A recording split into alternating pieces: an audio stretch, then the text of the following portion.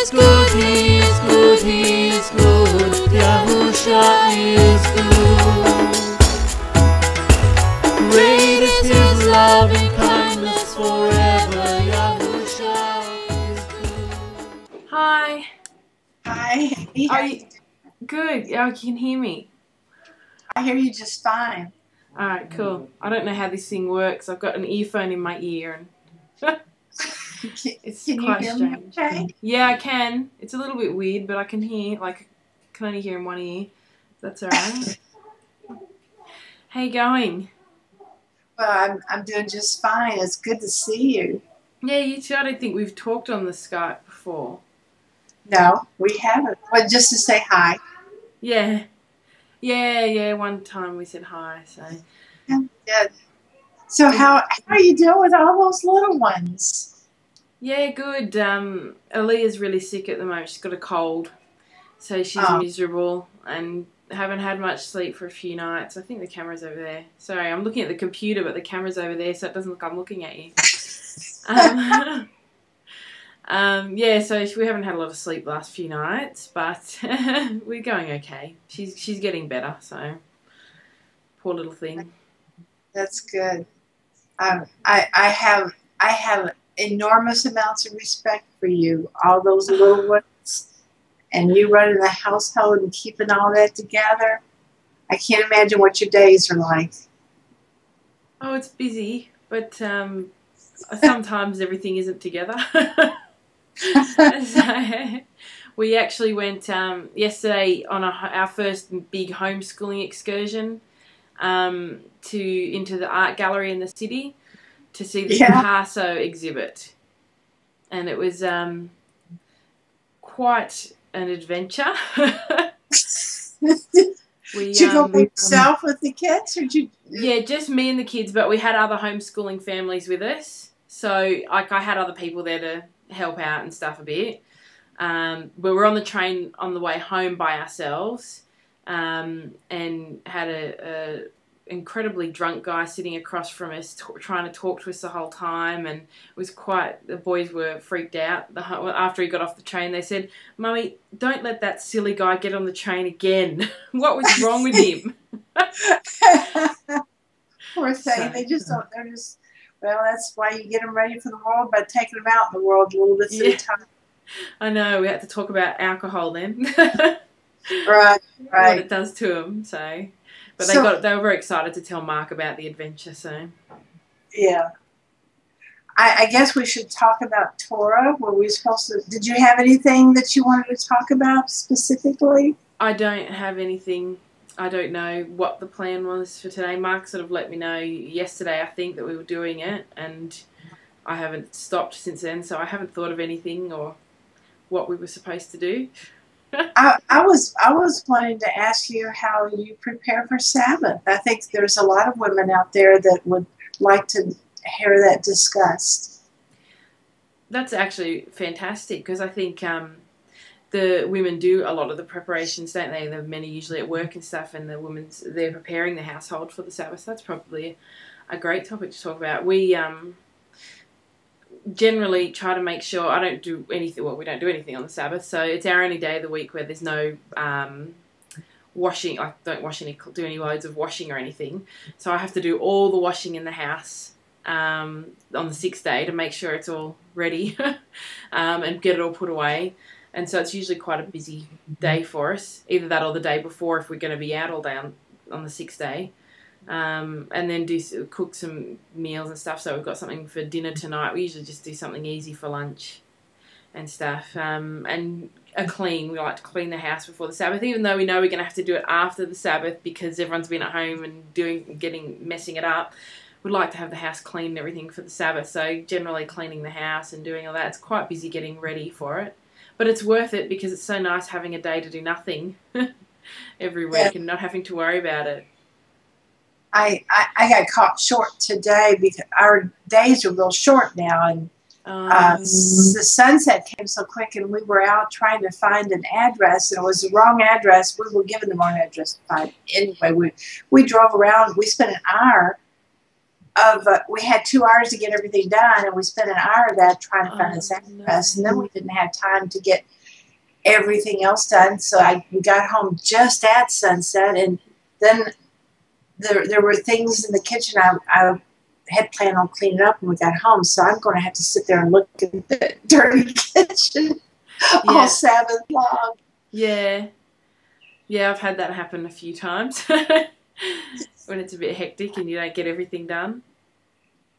So when you, like, after you have a meal or you clean up after something on Sabbath, do you have a tendency to want to rinse those things off and stick them in the dishwasher? Do you think that that's okay? Well, our dishwasher's not working now, so we just put it on the bench usually, or in the sink, and maybe put some water in if it's going to go dry or hard or something, and leave it and then after sunset I'll wash up all the dishes from today. I mean, it's even if it was okay to do that, I'm not sure whether you should or not. I sort of don't. I go into real shutdown mode, I think, on the Sabbath, and I think I don't want to. I just want to relax. So I just rather leave them there and get them that night. I mean, we stack them all neatly so it's not taking up the whole bench, and then I can just get it done once sunset's over and the boys are in bed. You know, I'll get the washing up done. Mark might put a load of washing on if there is something that needs to get done for tomorrow. But generally, yeah, we don't do anything on the Sabbath. We really just sit around and watch movies with the boys, or play games, or read books, or sleep, or take turns on shift. Sometimes Mark will go have a sleep and I'll take the kids, and vice versa. So, do you do that? It's Sabbath for you right now, isn't it? And, yes, it is. We're starting Sabbath. Yeah, we generally, you know, what I do, and I'm not sure if this is legitimate, but I do tend to want to load things into the dishwasher, just rinse them off and stick them in the dishwasher just so they won't be cluttering up the sink. And I'm not sure if that's okay, but I'm not really washing the dishes. I'm just rinsing them off and putting them someplace. You know. Yeah, well, I wouldn't think it's yeah, I mean, like when our dishwasher was working, we would rinse and put them in the dishwasher. So yeah, I don't know. It's just doesn't seem like it's much more than putting them on the bench. Right. The most work I do really is I always like to prepare a Sabbath meal the day before. That's why we call it preparation day. Yeah. And the most work I do on Sabbath really is making sure it has to be warm it up. Yeah. You know, get it all out. You know, and more I'm concentrating on planning easier and easier meals for warming up. I know it would be great to have some sort of Sabbath recipe book or something for meals that are easy to prepare for Sabbath. Maybe we could do something like that. That would be fun because, like I said, I've just learned some easy things just recently. You know, because it's being so short, not much time to prepare for Sabbath on these short days. Yeah, well, we're at the opposite end now, so we're getting the longer days. Right. So yeah, we're finding Sabbath is not starting till about 8:30 at night now, and so it's sort of we can get home from if we've been out during the day and still get a few things done before it starts. On the other side, though, the night it doesn't end as early. So if you're sitting there waiting to get some things done or something, you're waiting for sunset. You've got to wait till quite late, and then you're sort of starting to get tired. But it is nice to have that bit more time beforehand, because I know in winter we were discussing how Mark will finish work at 5, but if he's running late some days, it's not till 5:30 if they've been really busy. And Sabbath was starting at 5:30, so he was talking about having to close the salon an hour earlier just to get home in time before the Sabbath starts, you know, and everyone's relaxing by then, because we like to have the kids bathed and everything before before sunset, so we're not rushing around, because, you know, it's that hectic time of the day with the kids right before bed. So we try to get them bathed and stuff before the sunset goes down, so that we can relax a bit more. And but then with it not finishing till 8:30 now, the kids are going to bed at sunset now, so we sort of get everything done and they're going to bed and we just relax. Then it's quite nice for us. What do you guys do for a Sabbath evening? on the Sabbath evening? What do we do for Sabbath evening? Yeah, what will you do tonight? Well, we don't do anything really. We just, we didn't usually. We make sure we've got some candles lit. We like to just have candles lit, even though it's not. A lot of people think that that's required, but it's not. We just do it because we enjoy. It's our way of recognizing Sabbath here. Let's light some candles because you can't light them after. Yeah.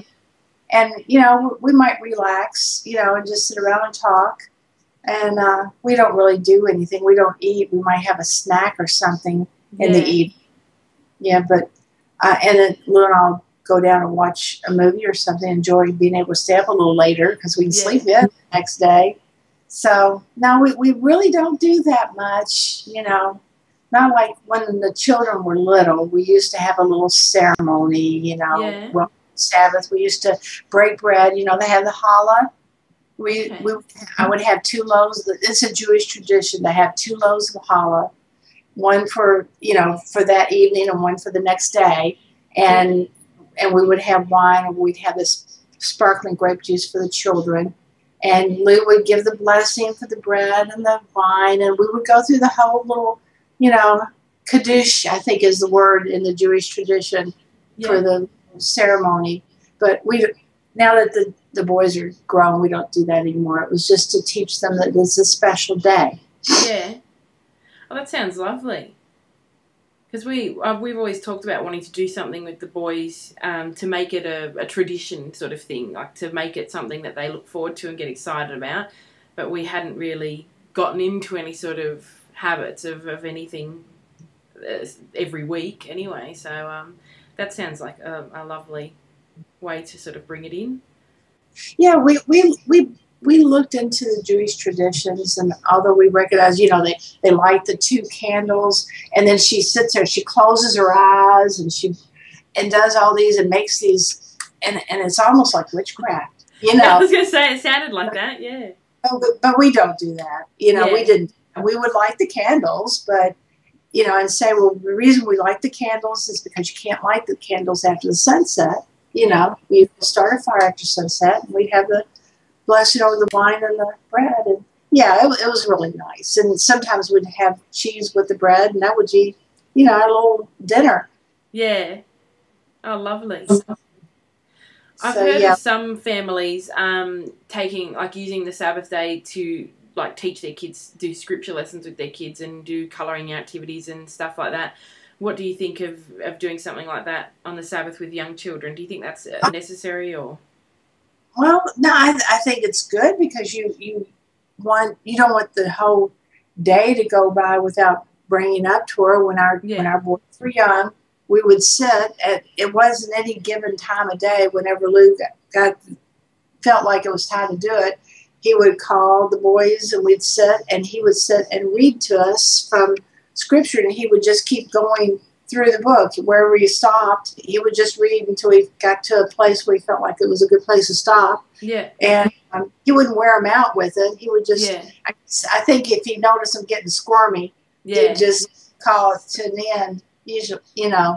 But we would always, when they were little, we would always make them sit and read Scripture. Yeah, every day you did that? On Sabbath, yeah. Just Sabbath, yeah? Because we were talking about that new, actually I've got it here, the book that you sent us, the TORAH for Children book. We were talking about photocopying the activities out of that and going through that with the boys on the Sabbath, so they've got sort of some activities to do and basing it all around TORAH on the Sabbath. I think that's an excellent book to start. And, she's going to write more. That's fantastic. And I think she's going to have more books. Yeah, because it's really great. And I love how it can span for different levels. Like there's stuff there that Josiah can do, it being, 6.5. And then even Micah can do colouring in and things like that and still talk about it. And he's only, 2.5. So there's things that they can all do in the book. So it's really fantastic. We're really excited about that. Yeah, I think it's a great book. I try to get my grandchildren into it, but I don't want to send the books home with them because they would probably just get lost in the, if you don't have a regular routine. So when they come here, I make them sit down and read a page or two. you know. Yeah. How old are your grandchildren? The oldest one is 11, and then Elena, that's Elijah, and Elena is 9, and Ethan is 8. Okay. And they still enjoy the activities and the things in the book? Well, you know, the oldest one doesn't. The Elena and Ethan do. They were really excited. I told Elijah, I said, well, Elijah, just read the first 3 pages. He read the preface, and I said, I didn't know what he was reading. So he came back, and I said, so what did you learn? He says, well, I learned that it's for children of all ages, and it's for he was reading for adults to help them with their activities. Oh, that's so cute. Learning Torah. It was so cute. And so do you see them often on the Sabbath? Do you do stuff with your grandchildren on the Sabbath, or do they live far away? Well, you know, they live about 30 minutes away, but okay. they don't come over very often. I used to see them a lot, but their dad quit doing the intense work that he was doing that required a lot of help, because their stepmom would be out of town and he'd need help, but he's pretty much being, you know, a full-time dad, pretty much, you know. He's doing a great job. Yeah, wow. It'd be very hard to handle that with 2 parents working and having to travel and stuff. Yeah. Yeah, like I said, I used to watch him like sometimes 2 or 3 days every week. Now 2 or 3 weeks go by and I don't see him. So I really miss him. I was going to say, it would be sad, though, for you not to see him as much then. Yeah, it is. It's great that they only live 30 minutes away, though.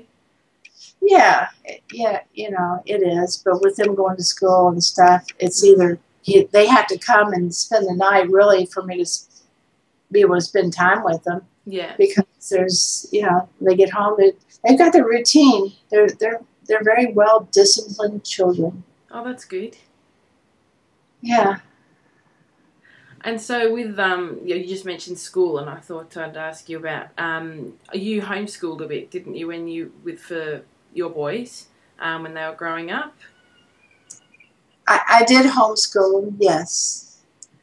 I didn't start out homeschool. I didn't know I was going to homeschool, but then Michael, my oldest one, when he was like, I was putting him in a Christian school, and then when he got to the 5th grade, he was causing such a disturbance in the school because he was teaching the children around him the true name, and really?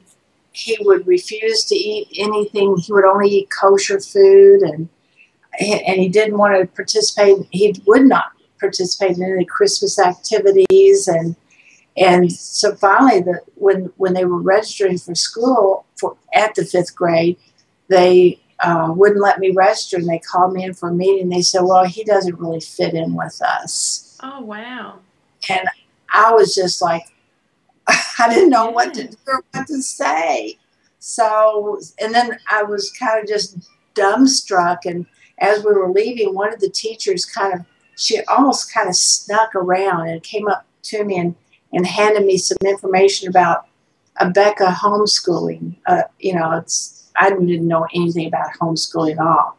Yeah. And so I sent off and they have videos, and it's a Christian program too, but you know, I think it's okay to expose the children to what they're going to see in the Christian world so that they know what is being talked about. Yeah. And did you do that then all through school for both of them? Well, after a while, I got, you know, after a couple of years of that with Michael, and then the youngest one was school age, and I got hooked up with a homeschool group, and I started being a little bit more creative, you know, because it was, you know, the littlest one wouldn't sit still for the video. So then I started teaching him myself, and then we've had a what they called back then, I don't know what they call now, cottage schools, because they wouldn't go to school every day. They just meet for 2 or 3 hours, 2 or 3 days a week, you know, and then just teach them certain subjects, you know. So it's kind of like half, they had a teacher and a guidance, and they'd come home and I'd work with them through their schoolwork. Yeah, okay. Yeah, we don't have anything like that over here. I had heard that they had it over there. And there's a lot of families who complain because they'd love to have the balance of both, a bit of a backup and help from the schools and be able to do it at home as well. So, but yeah, no, we don't have that. But that's great. That's a great balance. And did they go right through school doing that then? Well, yeah, pretty much. Until they got into the older, it took them right up until high school. Now, Michael kicked up dust at his cottage school, and so I had to take him out of that because he was just more advanced than other kids. Because I know it sounds like I'm bragging, I probably am, but Michael's an extremely intelligent boy, and we actually got him registered in college. When he was 14, he took the placement test to go to the local college here, and he got accepted. And so when he was 15, he was taking college classes. Oh, my goodness, that's fantastic. Yeah. Whereas, you know, I think he was too young for that. And he had an A, whatever the top level A average was in school, and then after a couple semesters he started losing interest and his grades started going down, and by that time he was 18, so we just took him out and let him go on his own way. So he's been self-educated since then. That's fantastic. Yeah. Adam, I just taught him at home. He didn't have that go get him, and he wasn't as Michael pushed himself. Adam did. He's just more of a laid back, relaxed kind of, you know, like most artists are. Yeah. It's funny how their personalities are so different within a family. Like, everyone can be so different, and the way they learn and the way they do things, that you've just got to take a different approach to each child in how you teach them things sometimes. So I've noticed that with the kids, that they all learn differently. Like Josiah likes to do book work, whereas Luca likes hands-on things and stuff. So they're all very different. So for the feasts, do you guys get together like your whole family? Like Michael come over and the kids and all of them? We try to like the Falls Feast. You know, there's 3 feast days during the Fall Feast, and he came and joined us for two of the 3. You know, he usually tries to come over. We're trying to arrange to have him and the rest of his family come over. Yeah. Oh, that's nice. Lovely. So what, talking on the topic of the Sabbath then, back to the Sabbath, what advice would you give then for people, for women preparing for the Sabbath, preparing their home and their families for the Sabbath?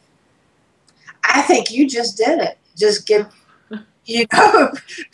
everything prepared on preparation day. That's what we learned how to do, is call it preparation day, and, you know, clean up, you know, cook the meal if it needs to be prepared, you know, cook it all up the day before. Make sure you prepare something that can be heated up in an oven. If I'm blessed with an electric oven, so I prepare everything and put it in oven dishes, and then when lunch comes for Sabbath, that's when we have our main meal. I just take all the oven dishes out, stick them in the oven, and warm them up. Okay, great. And what about families with young children? Because I know Mark's made the comment heaps of times that it's not really a day of rest with young kids, because you've still got kids to tend to their needs and things, you know, nappies to change, and you know, as they go around the house, obviously they leave a trail behind them half the time. toys and things and clothes. Half the time our kids tend to end up getting changed 6 times a day into costumes. What would you say for parents with young kids who had to rest? I was sitting here kind of laughing when you were talking about, just not doing anything. It's your only day to take a rest. And I was thinking to myself, how are you going to do that with 5 children? There's no way.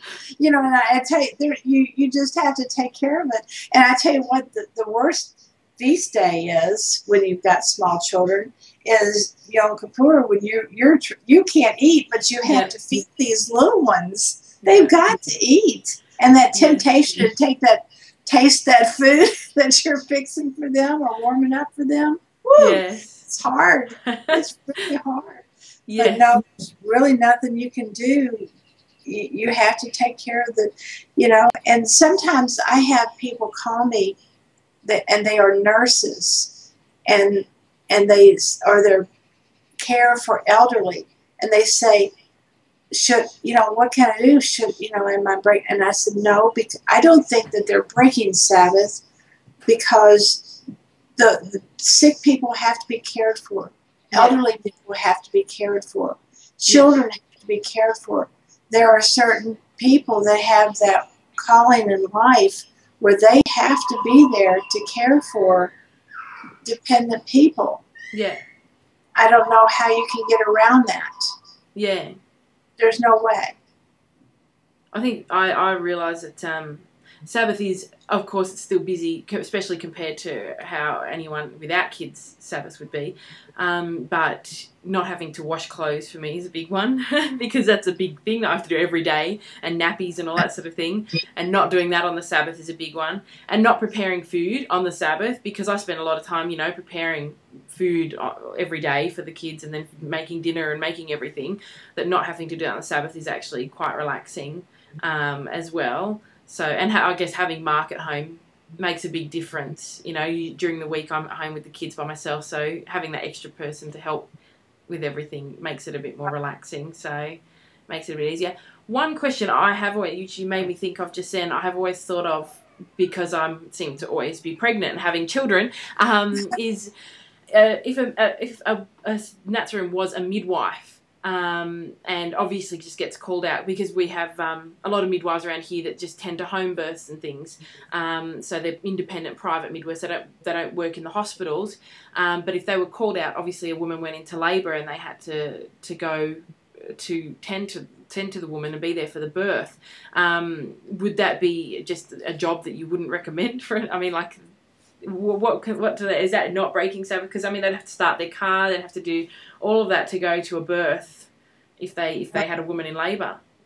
No, you know she'd have to go to the birth, and of course she's. I wouldn't ever say avoid a profession like that, because where would we be if there weren't any? Imagine a world with no midwives and no nurses that were that were messianic. Well, that'd be like the Jewish people. Leave it to the Goyim. Let them do it. Is that really what you want? You'd want, if you had somebody in a profession like that, wouldn't you rather have someone who did have a faith in Yahushua and could pray for you and be with you and care for you in His name, rather than some some pagan worshiper, some witch, Yeah, no, that's right. That's fantastic. Yeah. Yeah. So no, I think if you have a calling to be a midwife or a nurse, and yes, you need to be there on Sabbath to do what you're called to do. Yeah. Oh, that's fantastic. 'Cause that's something I've always wondered and thought about if someone was in that sort of job, and I guess that's great to hear. Those were the things I was hoping we were talking about, because I thought that there would be women out there that would enjoy hearing about that. Yeah, that's great.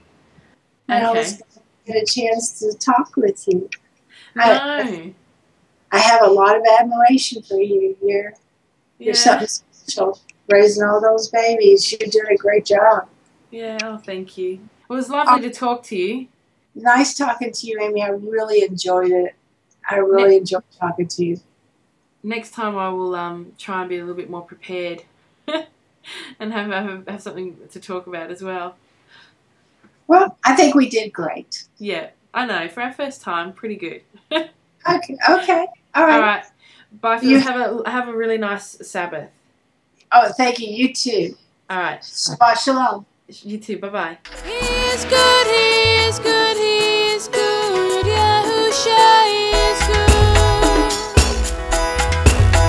Great is His loving kindness forever. Yahusha is good.